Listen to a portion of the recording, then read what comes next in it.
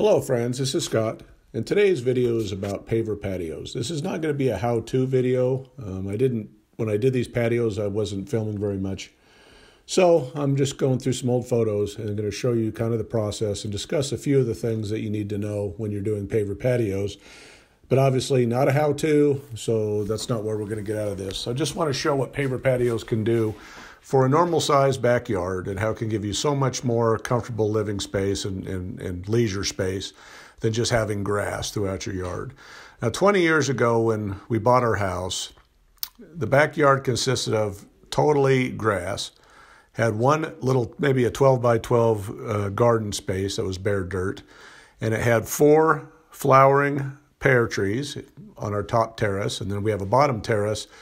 And the only thing in our yard was a trampoline and 4 Alberta spruce. So that was it. So everything that's happened to this yard is I've changed and modified over the last 20 years. Well, the trampoline and the 4 Alberta spruces are gone. So all that remains is our 4 flowering pear trees, which are getting huge. They provide a lot of shade for the house. And I built my paver patios around these trees. So they're a staple to the yard and a very necessary component. Now here's the only photo I could find of part of the last of my paver patio area that was covered in grass, and the chickens would always come up and take advantage of eating the bugs and eating the grass. But the thing about having grass instead of like concrete or a patio is, and when the weather's bad and it's muddy or messy, you don't tend to want to walk on it. When you have pets, they're pooping on the grass, and so you always have to watch where you're stepping. So by putting in paver patios, it kind of defines more living space, as well as, the chickens will still poop on the patio when I let them out, but the dog definitely doesn't, and that's an added bonus.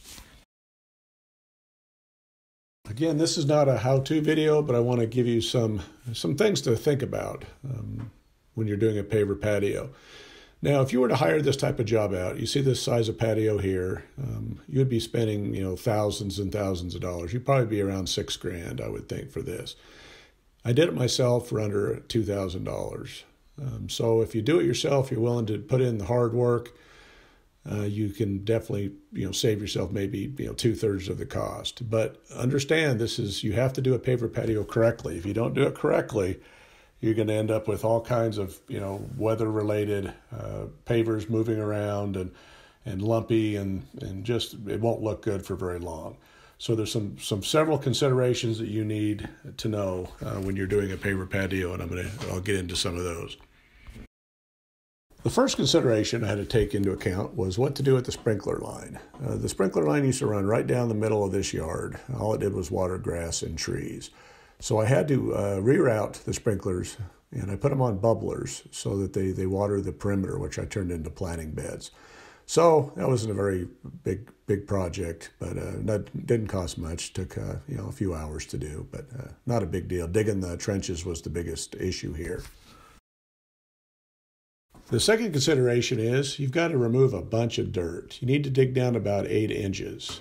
And what are you going to do with all this dirt? Now, being a gardener, I found places I could put the dirt, but there was a lot of dirt there 8 inches down.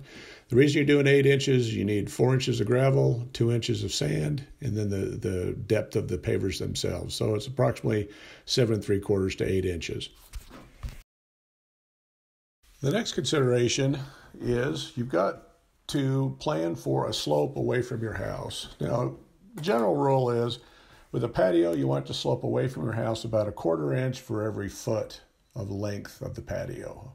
So you just have to measure out how far your patio is going to be, and then you drop it by 1/4 inch for each of those feet, and then you run a bunch of lines and strings that show you kind of where that angle is with stakes. Now, I didn't take any good photos of those because I wasn't documenting things when I was building this patio, but always remember, slope is important. You don't want water pooling, and you definitely don't want it sloping back towards your house.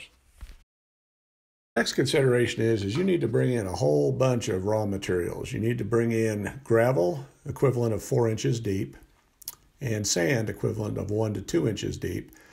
And you need to bring in all your pavers, whatever types of pavers you want to put in. So a lot of runs to Home Depot, and a lot of hauling of materials, and it wears on you. The older I get, it's tougher for me to do paver patios because it's just too hard on the body.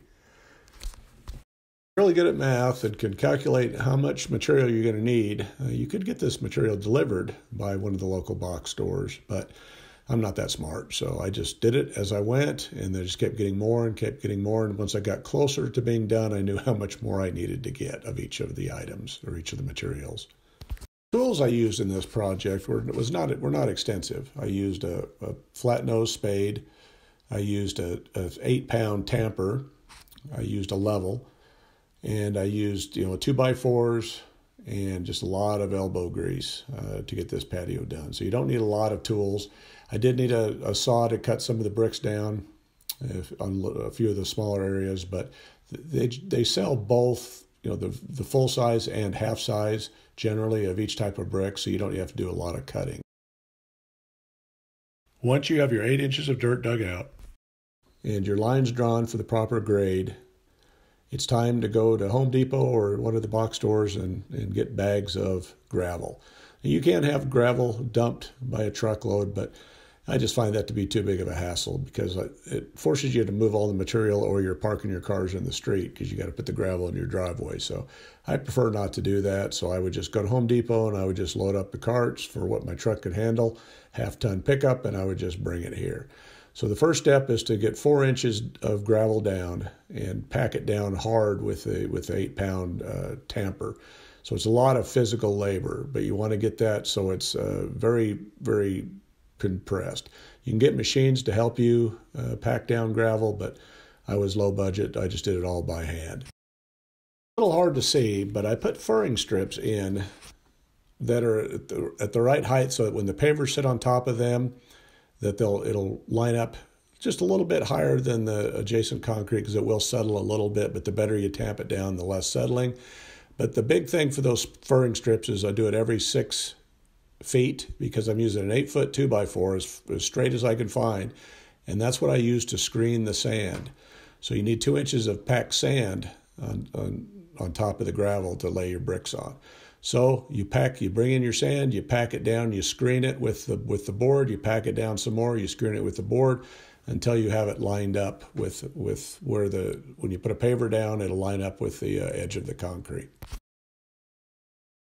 Again, it's taken a lot of hauling, a lot of carrying heavy weights, and a lot of pounding of materials to get it to where it needs to be.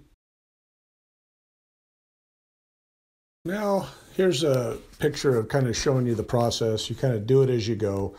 You do a little bit of hauling, you do some packing, you do some stacking of bricks, lining them up, and then you just may do a few rows, and then you just keep marching forth.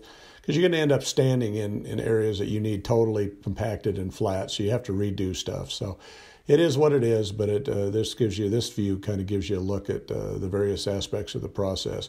Now you do stagger your seams, so you always put a big brick, small brick, and then the next row, small brick, big brick, or however you want to do your pattern, just to make sure that you're not lining everything up as you want your seams to be staggered.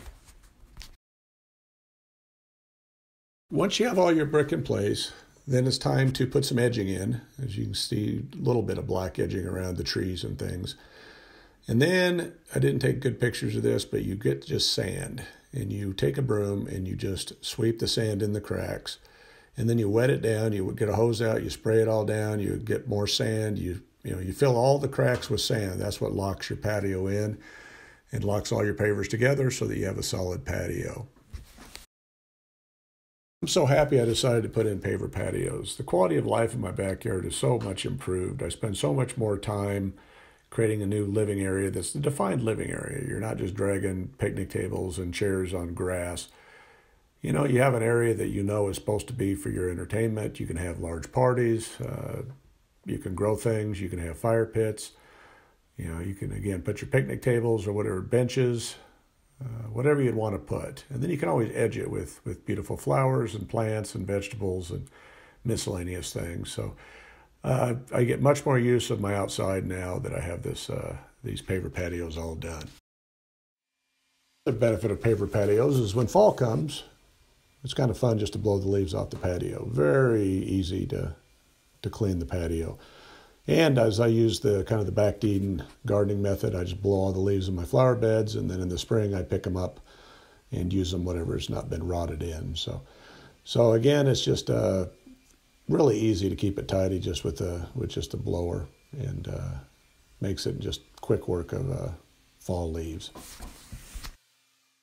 But my favorite thing about paver patios is the fire pit. I spend so much time outside now just relaxing and enjoying the set space that I've created with this particular part of my patio, and really got a lot of use out of it over the last 3 years. And when winter hits, I come out here and I wipe the snow off the chairs and scoop myself a little path. And as I'm walking here, you see Mr. Lincoln running around playing in the background. But I'm getting ready to knock this snow off my fire pit because, hey, this is the perfect time for a fire pit. As long as we don't have a no-burn day, sitting in the snow with a nice fire is a very relaxing thing to do. So anyway, think about a paver patio in your yard. If you've got extra space and you wanted to find more living space and enjoy your yard more, I highly recommend putting in a paver patio. Thank you for watching this video.